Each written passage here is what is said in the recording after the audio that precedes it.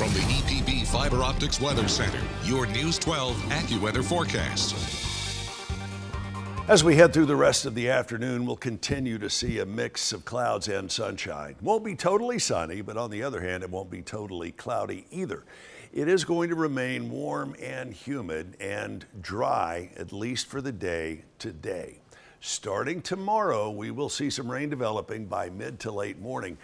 And then getting into the weekend itself, unsettled, very unstable, and I think we've got the potential, at least, for some heavier or stronger thunderstorms both Sunday and Monday, and maybe a few lingering showers into Tuesday.